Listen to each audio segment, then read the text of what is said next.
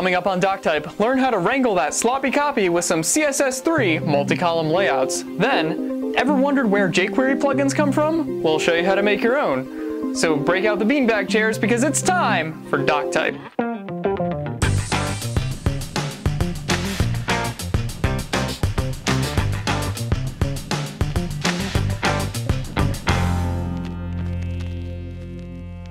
This episode of Doctype is brought to you by Squarespace and Barcamp Orlando.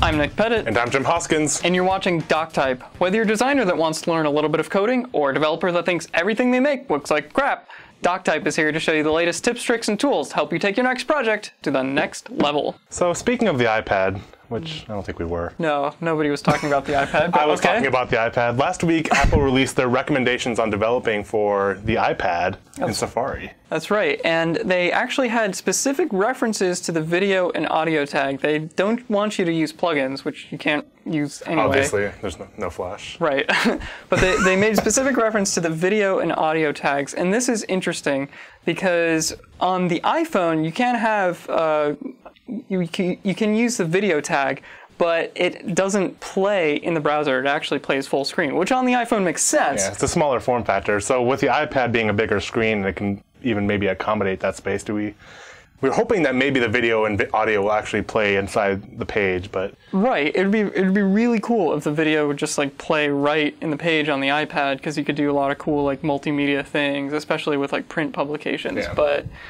I don't know. I mean, sometimes you might want it to play full screen. It's kind of hard to say. Maybe it would tap, but you know, there may also be like the annoyance of something like auto playing on the iPad. Right. Apple probably wouldn't have that. So they weren't really clear as far as what the video and audio tag will actually render in the iPad, and we don't have a simulator to test it, so we'll have to check that out on April 3rd.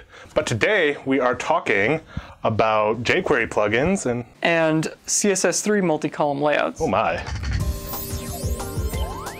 Historically, CSS hasn't provided very good tools for laying out a web page. We've had to use things like floats and absolute positioning and other various hacks. It can be so frustrating that it's no wonder people resort to using tables for layout, even though they know that's not best practice.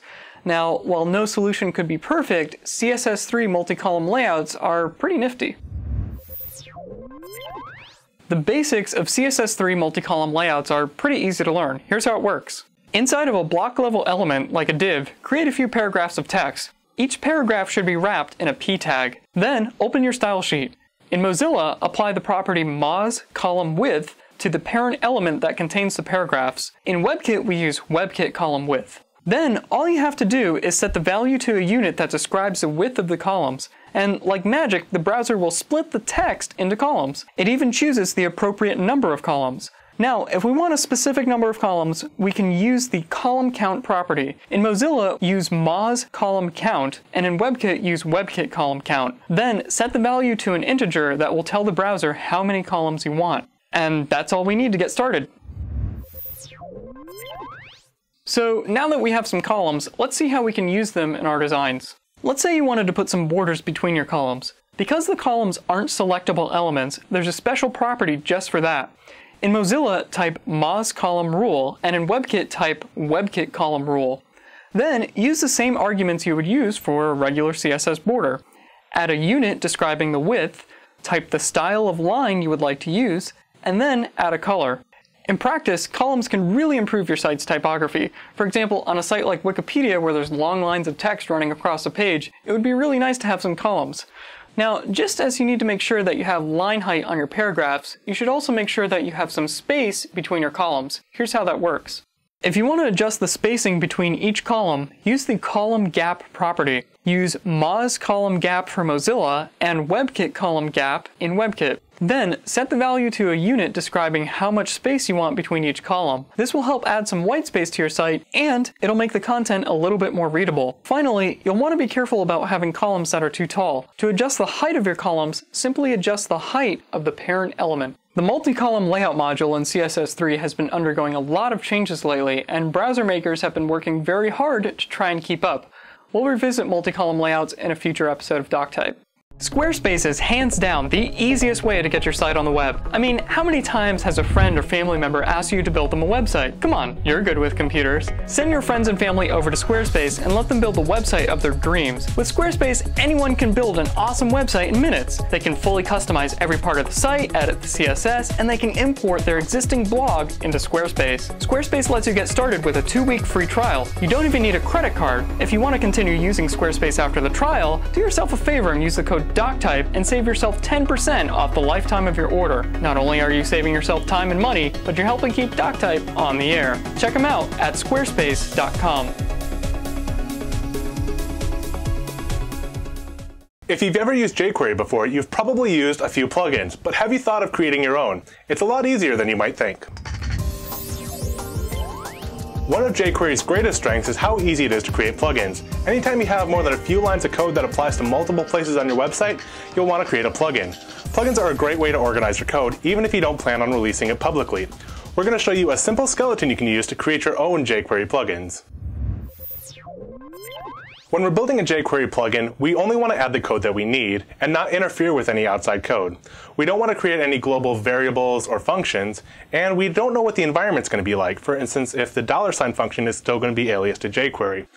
That's why we're going to do all of our work inside of a self-contained module.